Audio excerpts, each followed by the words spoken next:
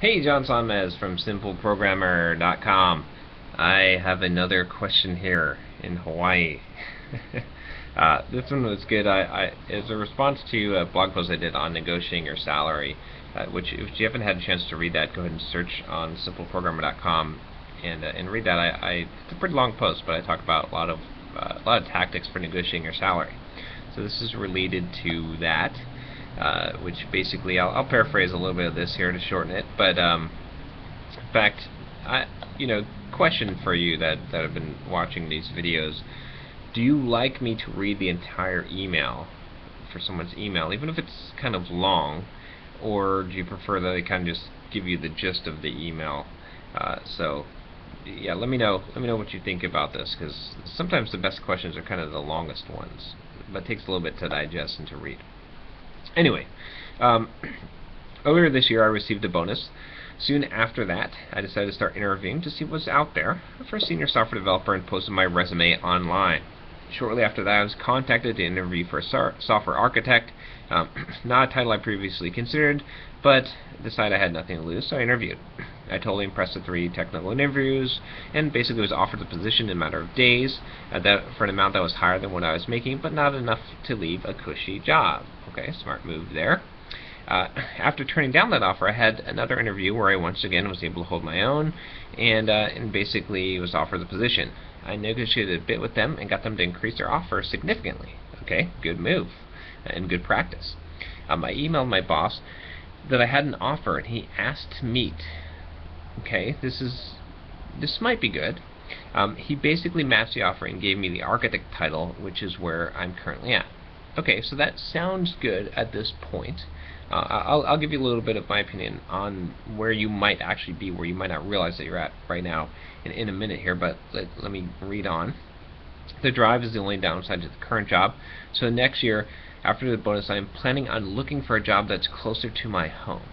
Okay, so I can see that you want to get the bonus, and then in my negotiation with my boss, I'm planning on not using another offer as a negotiation tactic. My reasoning: 1, my current compensation is slightly above market rate, so I don't think that I can make that much more. That might be true, but might not.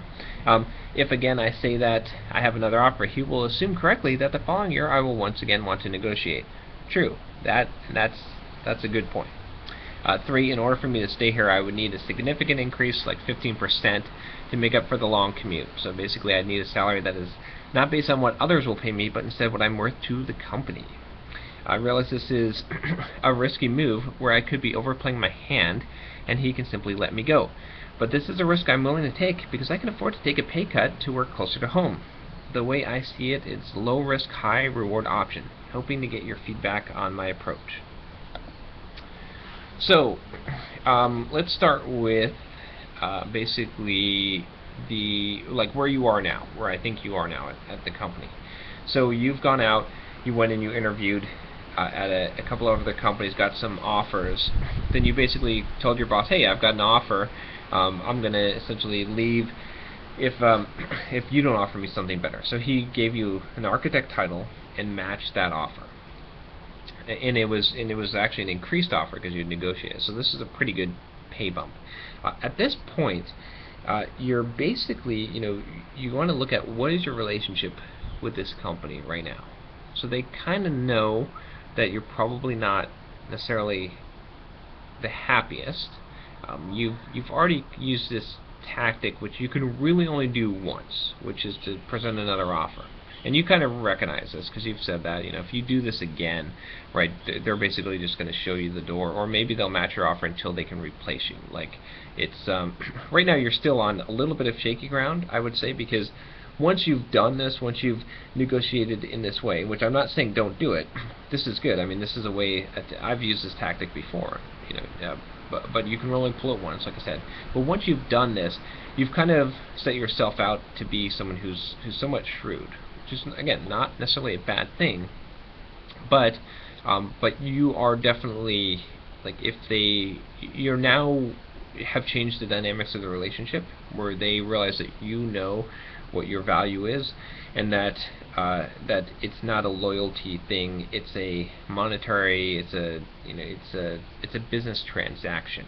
So what I mean by that is, now if they have the opportunity to replace you because they have someone else that could do the job, or from a purely business perspective, they'd be more likely to.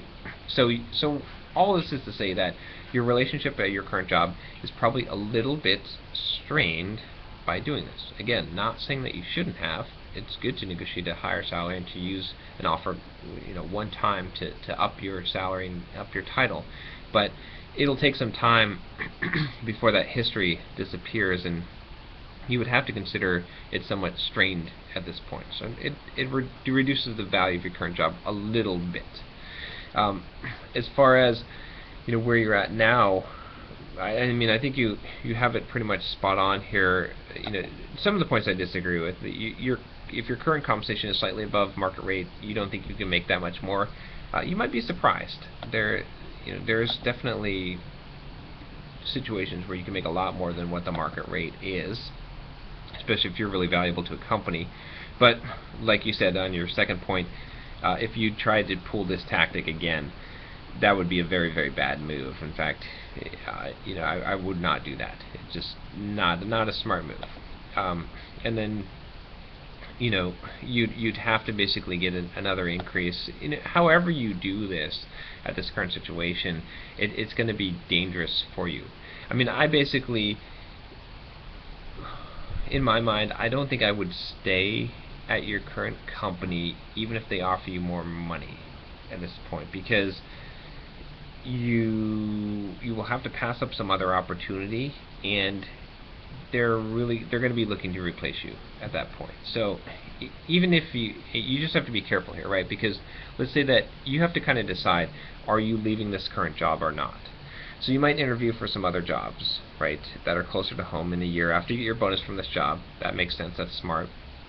And let's say you get a really good offer, and you now want to you have to decide basically, are you going to leave the job and not accept any kind of counteroffer? And you have to make this up in your mind ahead of time, because what's likely to happen? Let's say that you get this other job that's closer to home. You go to your boss and you put in your 2-week notice and say, I'm taking another job. It's closer to home. The commute's better and it's more pay. Your boss is probably going to say at this point, well, wait a minute, because they've already invested a little bit in you, right, to increase your title and pay you more. What can we do to get you to stay? And at this point, your answer is going to have to be nothing, right?